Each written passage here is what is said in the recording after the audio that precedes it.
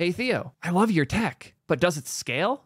Yeah, it does. But it depends on what you mean by scale. I think scale is one of the least understood terms the more I hear it come up, especially when people ask questions like, does it scale? We're gonna rant a bit about scale because I don't think y'all understand it, and I think we can do better. What even is scale? I personally like to try and think of scale in 4 different buckets. There is the traditional one that we think about a lot, which is number of requests before buckling. So if you have a server, let's say it's a web server that takes in requests, serves web pages, serves APIs, whatever like that. Scale often means how many requests can that take before it crashes? How many users can be hitting that service, asking for information before it chokes and gives up and dies? Either it blocks requests, it fails to respond to some users, or it just outright fails. That's the traditional definition that I'm sure a lot of you mean when you say scale. There's a few other definitions too, though, like number of devs who can work at once. If I have a code base that scales to a large number of users, and then we have the large number of users, I might now need more developers to keep up with the features and the things that those users need. Because of that, there's a whole different type of scale there. Something that might serve millions of users might be really hard for a second developer to start contributing to. Like if we don't have a good deployment mechanism and a good way to roll out changes, and we bring on a new junior developer who can't understand the weird way we do things, that's not scaling either. And if our changes are conflicting with each other and causing us to not be able to meet our users' needs effectively as the number of developers scales up, you're failing scale in those ways too. There's also the number of features in the code base. This is generally like how much code there is to deal with. The more code you have, the harder things get. Even in something like TypeScript in the T3 stack, if you have enough features in a code base using TypeScript and you don't have good project reference separation, which is a manual way to draw lines and boundaries within TypeScript, you will quickly run into problems where the TypeScript compiler and the TypeScript server can't keep track of all the TypeScript because there's just too much code for it to process. And now your editor experience is going to start falling apart. That's a very different type of scale than either of the other two. But once you have a big enough code base with enough features within it, you'll start hitting problems with those types of scale as well.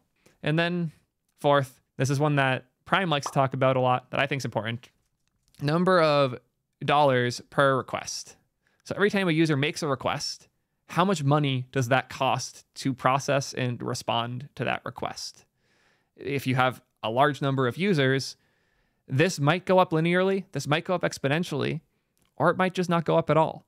And depending on which of those it does, you either can or can't handle the amount of money that your service costs. That is a very important aspect of scale to think about. So, taking a look at these, what do we do to solve these types of scale? Well, in the T3 stack, we have pretty good solutions. I'm going to copy this and move it down. So what about T3 stack? Well, in the T3 stack, we have solutions to a lot of these things. For a number of requests before buckling, we have a fun one. Serverless. Serverless means we don't worry about the number of requests in the same way you would if you had a server. In serverless, each request gets its own instance to resolve it.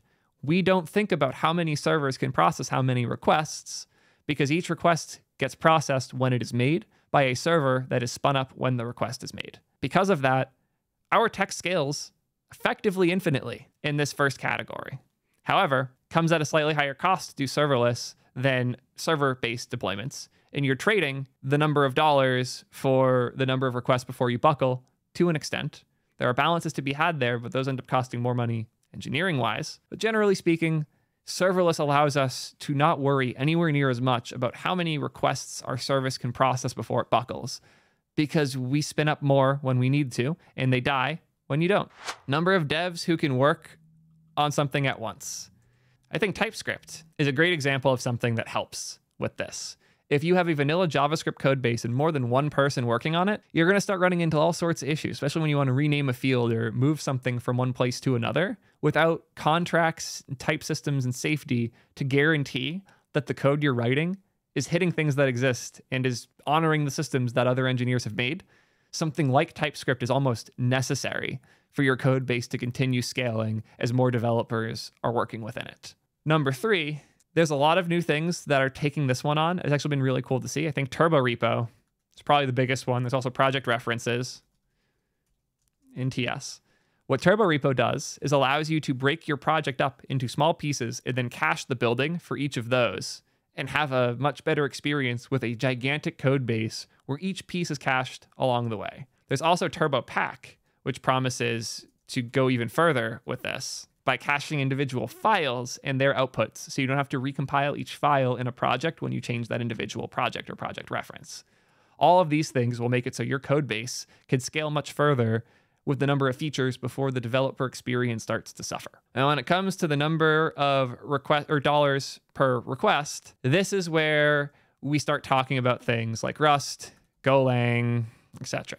I know a lot of people love to ask, why are you using JavaScript? It doesn't scale. In 3 of these 4 ways, JavaScript scales fine, because serverless means JavaScript scales.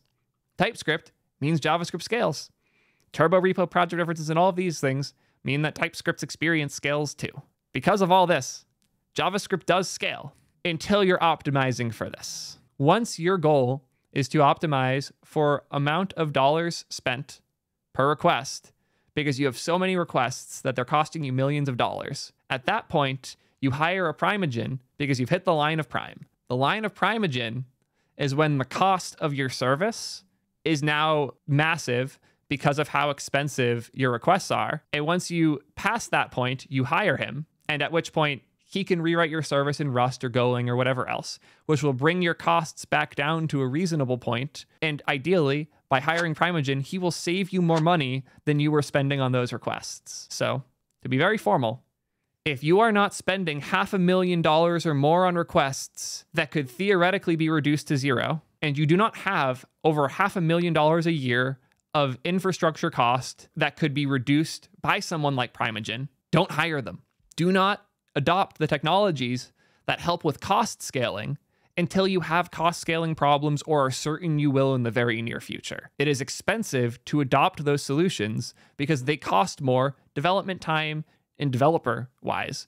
More expensive developers will need to take more time to build with those things that scale cost-wise because you're trading the expense of those developers and their time for the expense of running that code. And until that trade makes financial sense, it's probably not a good idea to make it.